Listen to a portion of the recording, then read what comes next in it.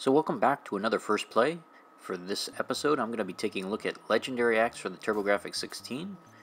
I'm pretty excited. I've really been looking forward to doing some TurboGrafx content on this channel. As you've seen, my previous videos are mostly on the Sega and Atari game consoles, but TurboGrafx-16 is one of my favorite consoles.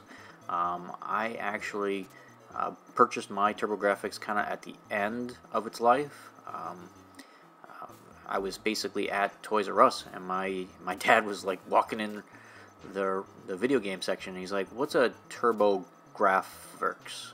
And I'm like, "Well, that's a Sega Genesis competitor." At the time, I owned the Sega Genesis, and you know, he couldn't help but notice the clearance tag on it was $29.99 for the game console with Keith Courage, and let's just say that was an instantaneous decision. I kind of grabbed the TurboGrafx, and this was right around the time that the Turbo Duo had dropped, and they were trying to clear out all the old stock at TurboGrafx. So Toys R Us, they basically clearanced all the consoles, and most of the TurboGrafx-16 games for about $9.99, and I bought pretty much everything that I could carry.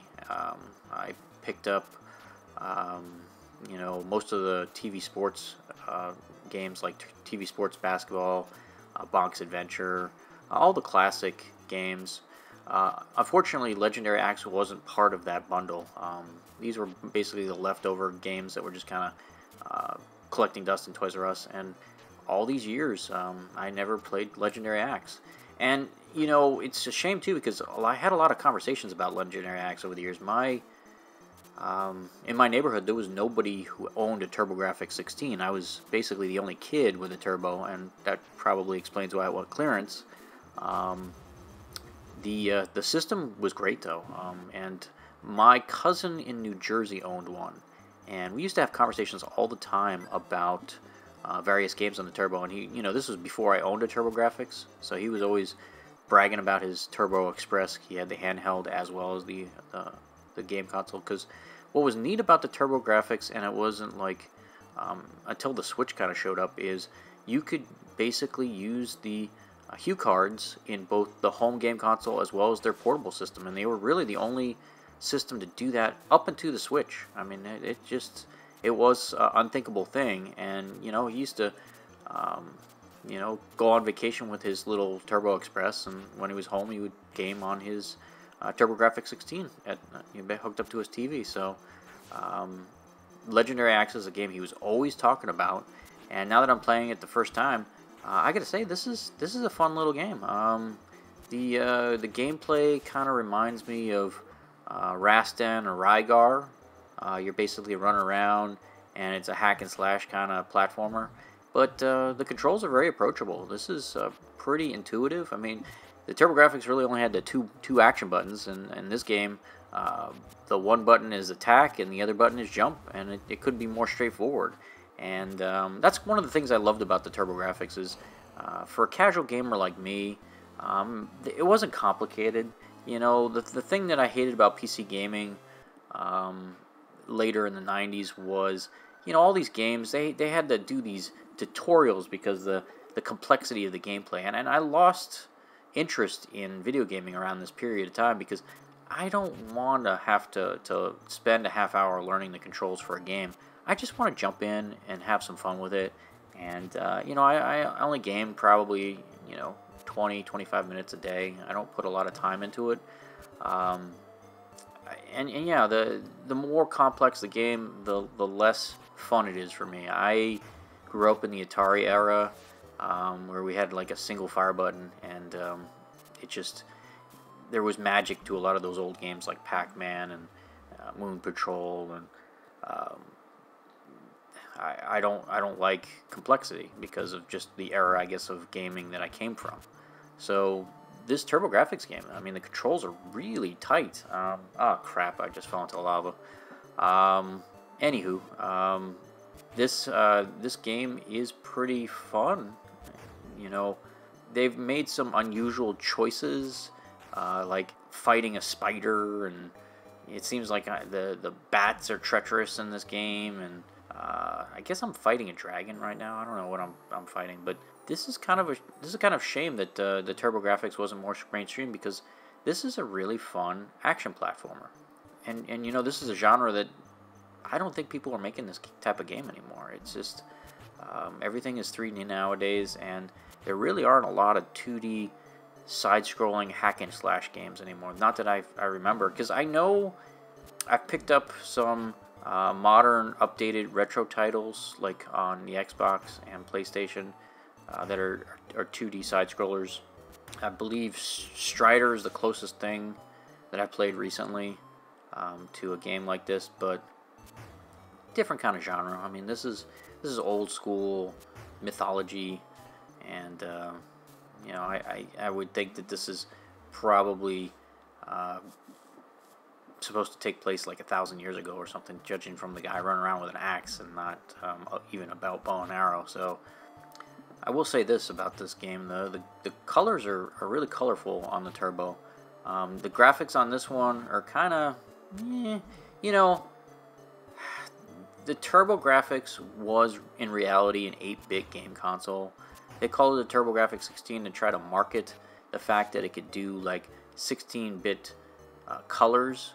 But a lot of these games on the TurboGrafx, I've noticed, often they will look kind of like an NES game, and that's because the processor in the TurboGrafx was very similar to an NES processor. So there's a lot of platformers that kind of feel and look like an NES game, although the color palette's a lot better on the TurboGrafx. I believe it can do like 512 colors on screen. So, but they don't appear to be using the 512 colors on this particular game. I mean, this looks like the Genesis color palette, and the Genesis was limited to about 64 colors on screen. So it looks kind of like a NES game with a Genesis palette to me. The game itself is a lot of fun, but they're certainly not showing off the 16-bit graphics on this particular game. I mean, all the sprites are kind of small. It just kind of feels and plays a little too much like an NES game for my taste. So I maybe, in hindsight, I'm kind of being hypercritical. I mean, this is a 1990 game, so this would have been probably a release title for the TurboGrafx-16. So I guess you can't really get upset that the graphics aren't really kind of up to par with some of the other TurboGrafx games. Because don't get me wrong, the TurboGrafx-16 could do some really amazing graphics, especially later in its life. You know, if you take a look at the Street Fighter 2 port, it has one of the best Street Fighter 2 games, and they actually had to bundle a 6-button gamepad because the TurboGrafx gamepad only had 2 action buttons, and you can't play Street Fighter with 2 buttons. You need the 6. So they did bundle that particular game with a 6-button gamepad to be able to play it, you know, consistent with the other versions of the game out there. You know, I will say this, boulders now too. The music is actually pretty good on this one, though. I mean, they got some catchy tunes going on this one, but they made some kind of unusual choices, like, you know, fighting a spider, and now I'm, you know, fighting a rock boulder. I mean, these are really bizarre choices for enemies. You know, most games that I would think of like this, you know, you'd be fighting huge monsters and taking up the full screen, and it kind of did make some kind of bizarre choices on what you're actually fighting in this game. But I'm not gonna really badmouth it too. If I were doing a review of this particular game, I'd probably rate this one about a 7.5 out of 10, because the game mechanics and the gameplay are phenomenal. I mean, this is a fun action game. I'm just a little underwhelmed by the graphics. The music is good though too. So I mean, 7.5. That'd be, you know, my metric would be it's better than 75% of the games out there. That's what I would say, 75 or 7.5. That's kind of how I benchmark my reviews. But this is a pretty great game. I understand why my cousin was so ecstatic about it, you know, back circa 1990-91, because it's a hell of a lot of fun. I mean, it does play a lot like Rastan in the arcade for me. I mean, I think that's probably what they were emulating. They probably took I mean, even Jesus level looks exactly like the first level of Roston. So they definitely liberated, I think, that Roston and decided they wanted a home version of that particular arcade game. So I get it. And you know, the graphics in this thing are probably similar to the arcade version of Roston, although you gotta realize, I think Roston came out in, I want to say 1986 in the arcades. So 4 years later on a home game console, to have equivalent graphics, I mean that's pretty good. I mean the TurboGrafx and the Genesis were kind of mind blowing when they first came out. I had to wait a couple years before I got my first 16-bit machine. I didn't get my Genesis until '92, and I believe my TurboGrafx I bought in '93. I think that's when the beginning of the end happened. What happened with the TurboGrafx was they kind of switched teams and marketing. They yanked out of retail when the Turbo Duo dropped in the USA, and they decided to basically do mail order instead of being in retail stores, from what I understand. And the company changed names, you know, from 1989 to about 1992 it was all NEC, NEC, NEC, and then in 1993, when the Turbo Duo came out, they started selling games mail order, and it was Turbo Technologies. You know, they basically had a catalog, and you would buy games through Turbo Technologies. And the reason I know that is when the system kind of died, I still wanted to play new games on it, and I started buying the Hue cards from Turbo Technologies through the catalog. And that's how I kept my Turbo going into about 94, 95. I mean, I kept buying certain titles. One of the titles that I did kind of miss out on was I never got Bonk 3. I got to sit down and play Bonk 3 because I heard it's really good, but it was really rare. And you know, Bonk 3 came out in the U.S. after the TurboGrafx kind of ran out of steam and was no longer in retail stores, so I didn't purchase that one. I'm trying to remember where I only ordered like 2 or 3 games through Turbo Technologies, and then by 95 I had moved on to next-gen platforms, and I had a PlayStation 1, and I also had a Atari Jaguar. But the Atari Jaguar is, again, another one that I bought at the end of its life, and they were clearancing the systems. I think I paid $49 for the Atari Jaguar console that I bought, because same kind of thing, Toys R Us clearanced them. The games were $9 a piece, and the game console was like $49, if I remember right. And that's probably why I have a positive attitude towards the Atari Jaguar, is because I got it so cheap. Same thing with the TurboGrafx. You know, when you buy these systems at the end of their life, and you only pay like $29 for the game console, you probably have a very positive experience because it was so cheap, and the quality was there, you know, at least enough on the Turbo games. The Atari Jaguar, you know, games were a mixed bag. They definitely had some really amazing games, like everybody always talks about Alien vs. Predator and Tempest 2000. But you know, there were about a dozen really good games on the Jaguar, and about 35 release titles that were shovelware. So, you know, about 25% of them were really good games.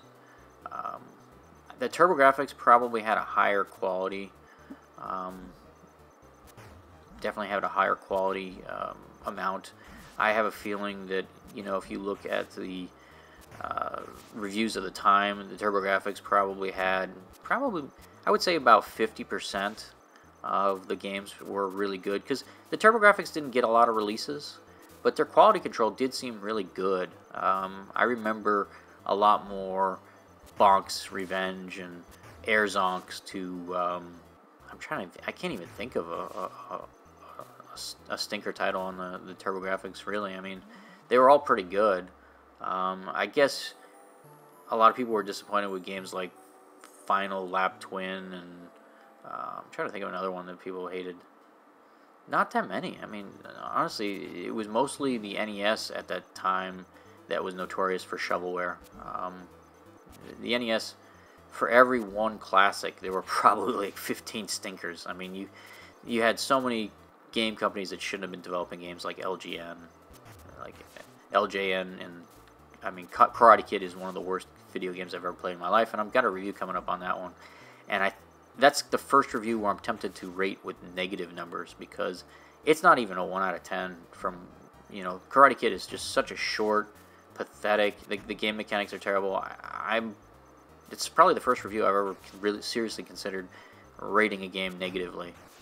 So, TurboGrafx, I don't think has a title in the entire library that is as bad as, you know, some of the stinkers on the NES. But I'm progressing, you know, reasonably well. I mean, this game does have an increasing difficulty level. I've noticed that I'm only on level 3, and the difficulty is definitely, you know, cranked up from level 1. So this game definitely ramps up pretty quick on difficulty. But the game is fun, and you know, there's a lot of power-ups, and it seems like you gotta have that power bar.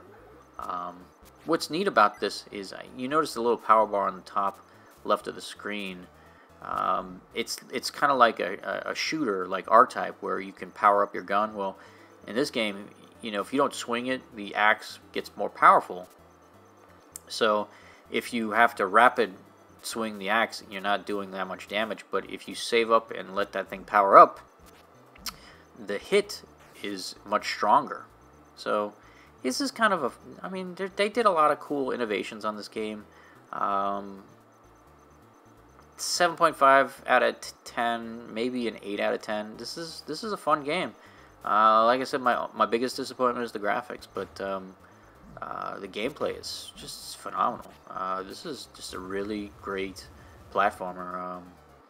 No wonder my cousin was raving about it. I can see why he played this game nonstop. This is just a great game. I mean, if you are trying to get into the TurboGrafx, then I'd probably recommend starting up with this one and probably Bonk's Adventure, Bonk's Revenge. Those are definitely the games to kind of introduce yourself to the system. I think the Turbo was a commercial flop in the U.S., mostly because the packing game was terrible. I never liked Keith Courage. I mean, it came with my game console, and I played it once or twice, but, you know, it mostly was a dust collector for me. They really should have bundled one of the Bonk games with the TurboGrafx, and I think if they had done that, the Genesis wouldn't have walloped it so much in the U.S. But I mean, the Genesis absolutely destroyed the Turbo. I mean, that's basically what happened. Is you know, the Sega Genesis had 65% of the market by 1991, and they were even just killing Nintendo. The NES just obviously was far behind and couldn't catch up to the Genesis in graphics quality. So this, for all intents and purposes, the Super Nintendo was kind of a rush job, and you can tell that's why the backward compatibility never got working on the Super Nintendo. They intended to make the Super Nintendo backward compatible with the NES, and they couldn't get it to work in time, and it never did get it working. And some of their architectural choices for the Super Nintendo, you know, they gave it that kind of slow CPU to try to maintain that backward compatibility with the NES, and then they didn't get it work, so they kind of saddled that machine with a really slow CPU for the backward compatibility that never got working. So the Super Nintendo, in hindsight, was kind of a mess, and it's one of the reasons why I never really cared for that system. Is, you know, they really had you know, the Mode 7 graphics. If it weren't for that, the Super Nintendo probably wouldn't have been a commercial success. I mean, those games like F-Zero and everything kind of sold those game consoles, Pilot Wings and that thing. Well, it looks like I just died, and that's my last. Oh no, I got one more. But you'll notice that I do kind of ramble sometimes, especially when I'm playing video games. This is a great title.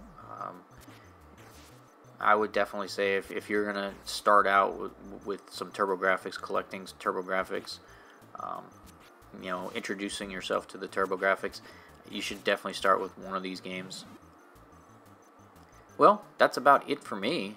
Thanks for joining me for this first play, and I hope you enjoyed it and maybe got something out of my commentary.